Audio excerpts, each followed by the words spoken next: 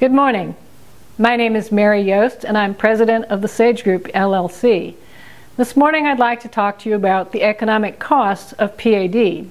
However, before we get into the presentation, I have several disclosures to make.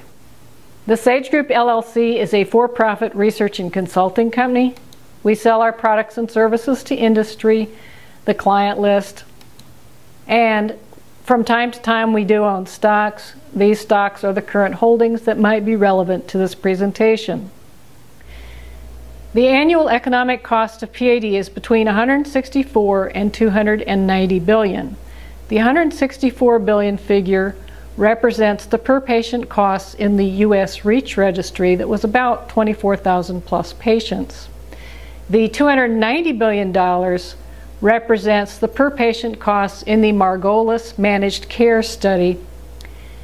The primary difference between these two cost figures is the fact that in the REACH registry, they looked at cardiovascular and PAD costs only, whereas in the managed care registry, they looked at all-cause hospitalization, and that therein lies the difference in the per patient costs.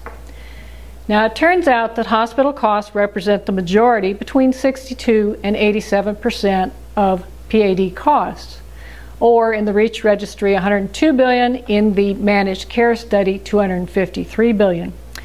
Two other studies of Medicare have also found that almost 90% of the costs are hospital costs. By way of comparison, in the U.S., total hospital costs represent only about 31% of healthcare expenditures. Non-PAD costs are significant. If you look at cardiovascular hospitalizations only, 43% of the costs are not related to PAD. However, if you look at all-cause hospitalizations, almost 90% of the costs are not related to PAD. Who pays the PAD bill? Medicare and Medicaid pay 75% of the national bill. In other words, your tax dollars. If we examine PAD patients in Medicare, 7 to 10% of Medicare patients actually were treated for PAD. The per patient cost was between $25,000 and almost $63,000. Now, the difference in that range reflects both the definition of PAD in the two studies that we looked at, as well as the types of services and care that were included. Specifically, long-term care was included in that higher cost figure. Above-the-knee amputation significantly was the third most common procedure that was performed in Medicare PAD patients. If we examine annual expenditures on PAD patients in Medicare, they're about $63,000, again using the higher figure that includes long-term care costs.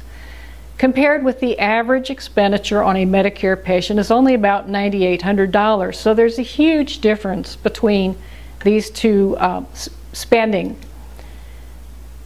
In PAD, about 3/4 of PAD patients are actually asymptomatic. That means they don't have intermittent claudication and they don't have critical limb ischemia. The rest of the patients, there's about 2.7 million with critical limb ischemia according to our estimates, and about 1.8 million with intermittent claudication.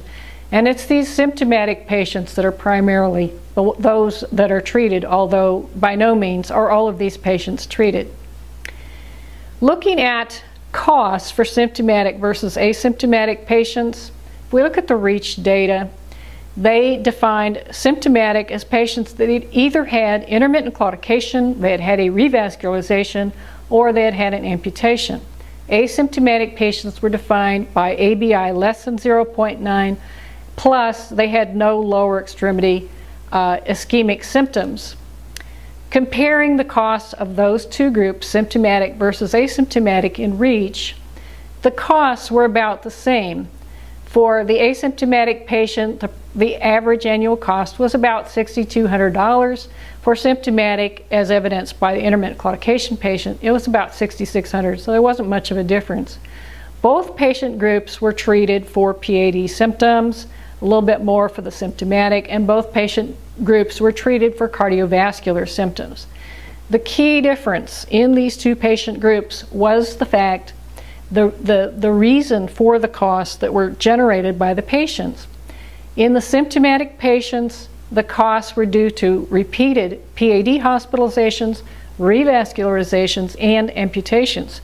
Whereas in those asymptomatic patients, the costs were due to cardiovascular hospitalizations and revascularizations. Another way to look at costs is to look at the presence of polyvascular disease. Now, most PAD patients do not have PAD by itself, only about 30% do. About half of the patients have PAD along with coronary artery disease, and then the rest have PAD in conjunction with some combination of coronary or cerebrovascular disease.